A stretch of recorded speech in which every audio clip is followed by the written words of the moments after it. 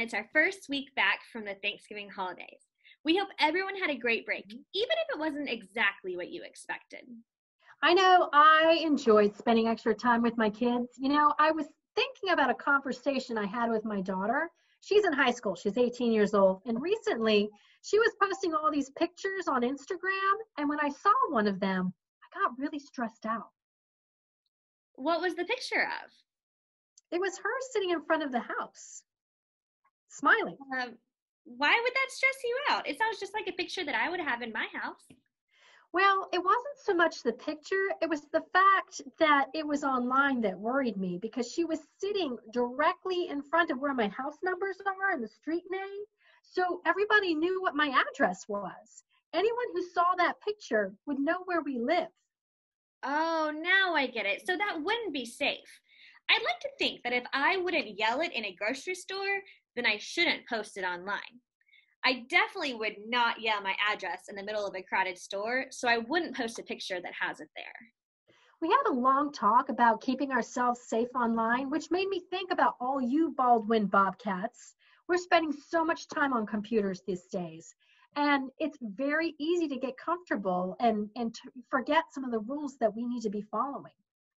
Absolutely. So let's think back on what expected versus unexpected means, right? Different places call for different expectations. Some things are totally fine in person, like having a picture of your address hanging up in your living room. I can control who comes into my house and who sees that. However, if that same picture goes on the internet, I can't control how far it's going to go. The internet is a huge place with lots of different people on it. And don't forget, once something's out there, it's out there for good. Everybody has a technology tale. A technology tale? What's that? Let's read and find out. Today we're going to be reading The Technology Tale, a digital footprint story written by Julia Cook and illustrated by Anita Dufalo. Hey there, I see you. It's me, your friend the screen. Please don't post those words. I don't like to be mean. Whoa, who's there? It's me, your screen. Screens don't talk. I do. I talk all the time, and I have a lot to say. If you hit send or post those words, you will ruin your entire day.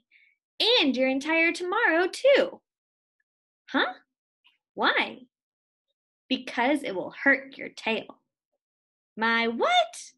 Your technology tail. I don't have a tail. Yes, you do. Everyone does. It follows you day and night. Everything you pass to others through me is attached to you for life. Everything you post sticks to your tail and becomes a part of you. Once you hit send, it's on there for good and there's nothing you can do. Seriously? I thought you knew. Nope, didn't know that. Well, just look at your tail. See all these things. These are gifts you have given yourself. Your tail gets a gift when you post something nice or when you use your big words to help. But when you post things that are hurtful or mean, your tail gets a bruise, scratch, or tear. Then others feel bad because of you and the mean things you've chosen to share. And since I'm stuck in the middle of it, I turn into an irresponsible, mean screen. And I worry about that a lot. What really stinks about my job is that over time, people start to develop keyboard courage. What's that? It means they post things online that they would never say or do to a person face to face. And some of that stuff can be really mean and inappropriate. And you can see they're all saying different things like, you should be in the ugly hall of fame. And shock me, say something intelligent. Or I'm rolling my eyes. Did you know that every time you post a put down, the person who gets it needs 10 pull-ups just to feel better? That's 10 sincere compliments for just one put down. That's a whole lot. I am your screen. I see it all. Everything you send goes through me. See, here's the picture you posted last week when you and your friends climbed that tree. And they're saying, now that was a blast. This one's neat. It's a wonderful gift. It's that picture you took of a stray. You did all you could to find that kitty a home. Now that was a really great day. Here are the selfies you took with your friends on the day when you went to the mall. I can't believe how happy you look, and that friend of yours is so tall. Yep, that was pretty awesome. Hey, how come I didn't get a gift for that one? Well, you left out one friend on purpose, then posted pictures to put her down. My friend watched her face when she saw them online, and her smile turned into a frown. Oh, yeah. She told her mom about it, and her mom called my mom, and I got grounded for 2 whole days. If you were my kid, I would have grounded you for 2 years. Well, I guess it's a good thing screens don't have kids. Hey, this wasn't a mean post. How come I got a scratch for it? Because it made the person you sent it to feel bad. Well, then she read it wrong. Some people are so sensitive. Yeah, that happens a lot. Unfortunately, I can only post words and a few symbols, not human expressions and hidden meanings that go along with them. Talking online is easy, but it will never be as powerful as face-to-face. Hopefully, you humans will start to realize that. What's this? That's a hole. How did I get that? Holes come from posts that are not very smart, like when you share test answers in language arts. You know about that too? Yep. You got this hole for posting your address online. Now that was not very smart. And here's where you announced to the entire world you were headed to Yellowstone Park for 10 whole days. What about this one? Oh, that happened when you shared your password with your friends. Now, why would you go and do that? Your password is private information between me and you, not you and the whole wide world. How can I possibly protect you when that happens? There's no way you know about all that stuff. Oh, yes, and it's not just me that knows. The people who know where to look can find everything you've ever sent. It's like all you have done in a book. You have to really think about what you're doing when you're posting online, because that technology tale of yours will follow you through time. How? A technology tale that is bruised, scratched, or torn tells others that you are unkind. They won't want to hang out with you because they're afraid of what they might find. You'll end up dragging it around every single day, and believe you me, a wounded tail will surely get in your way. Schools will tell you no whenever you try to apply. All the scratches, bruises, and tears on your tail will show them you've made others cry. When employees see holes and wounds, they won't want to hire you. They will assume you're irresponsible online and that you say stuff that's mean and untrue. But look, right now your tail's pretty good. You've posted so many great things. If you keep it up, you'll be surprised by the gifts a great tail can bring. Like what? Like a good right now and an even better later and a much happier screen. What's posted today will matter tomorrow, and it isn't just all about now. You have to think past the end of your nose, and I can show you how. Put on a pair of think gloves before you touch the keys. They'll filter out the stuff that's not good. They look a lot like these. So you think, is it true? Is it helpful? Is it inspiring? Is it necessary? And is it kind? How do they work? Ask yourself those 5 questions. And if you can honestly answer yes, then post, forward, text, send, and tweet away. You won't even have to guess. But if the answer to any of those questions ends up being no, let the think gloves stop your post. Hit delete. It's the best way to go. Always remember, you are in charge. You choose what goes on your tail. If you filter your words correctly, your actions will never fail. Then I won't have to worry about being the irresponsible mean screen ever again, which will make my life and yours a whole lot better. So I love the idea of a technology tail. So why don't you tell us a little bit about what that means to you? I think a technology tail is literally the trail that you leave on the internet. Every single thing you post online whether it's texting, whether it's pictures, whether or not you're playing video games, everything is online. And so people can track it, like people can actually access it and kind of put together a picture of who you are based on what you're posting online. And something I know for my daughter right now, because she's applying to colleges, they're looking at her Instagram account. They're looking at her Snapchat account. They're looking at what she's posted on Facebook. They're looking at absolutely everything she has done. And she's applying for scholarships. And we'll see what happens.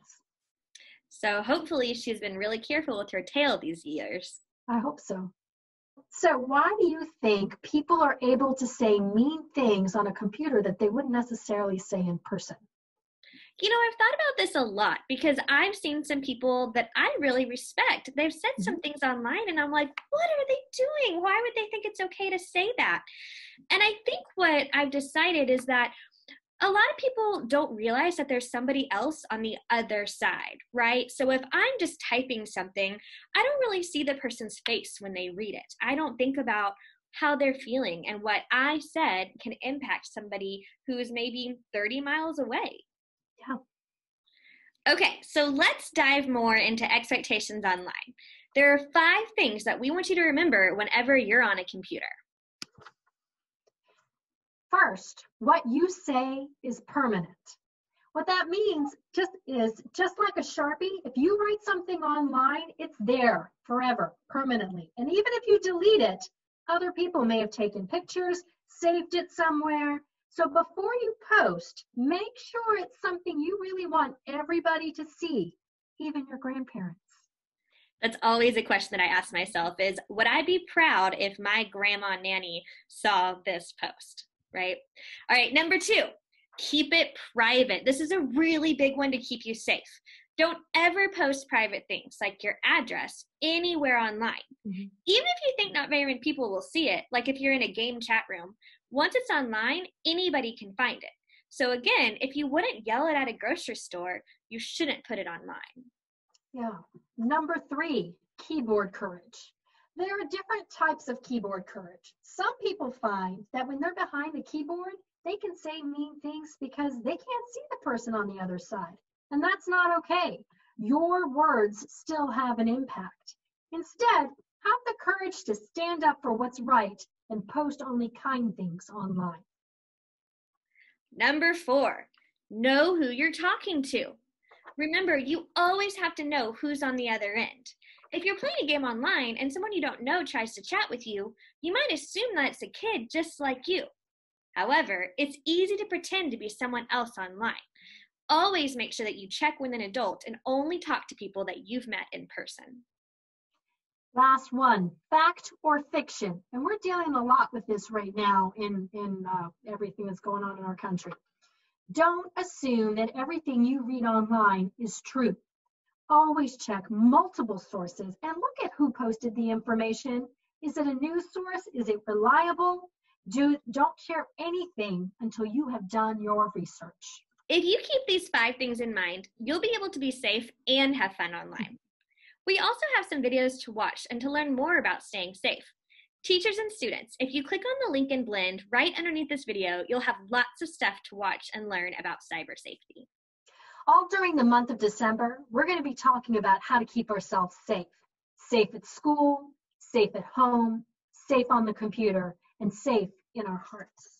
It's important to remember that our biggest tool to keep us safe are the people who love us. Who in your life keeps you safe? Who can you talk to no matter what, and they will listen and help? These people are called your safety network.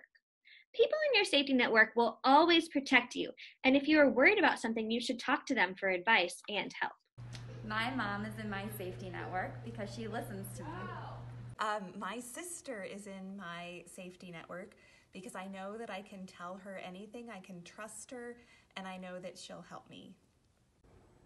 My mom is my safety network. She's always somebody that I can go to, and I know that she'll give me really good advice. I would say my mom and my husband are in my safety network because they're always very supportive and they always listen to what I have to say and they're always looking out for my best interest. Miss Fulmer is in my safety network because I can trust her with problems big and small. This week, Baldwin has gone back to virtual learning for all students. This might be the same as you stay at home all year for you, or it might be a little different because you chose to come to school. Either way, we want you to remember that you have access to your safety network even at home. Remember, you can either click on the student button and request a time to schedule to meet with us, or you can hop into Miss Alexander's room or Miss Holly's room at any time of the day. Now, sometimes we won't be there because we'll be busy with another student, but a lot of times we will, and we can help you right then.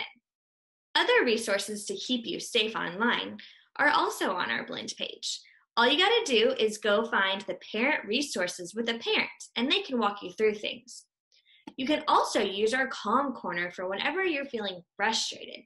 Remember, you can click on each thing, and it will help you with a different tool. Finally, don't forget we've got a way to get those wiggles out.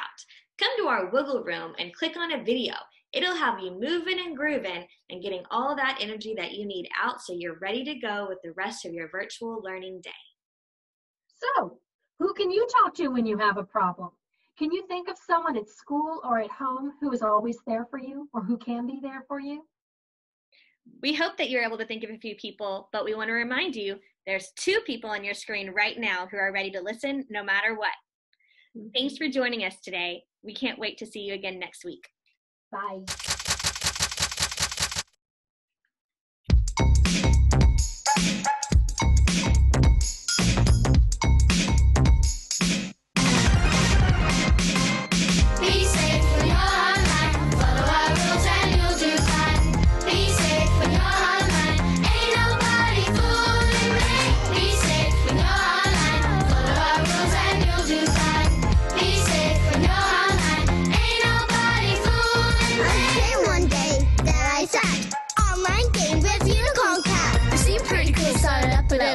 Next thing they're asking, hey, where you live at? I thought to myself, I'm not sure about this. I heard a thing or two about online risks. I'm not gonna be another one of those fools. I'm sticking to the online safety rules.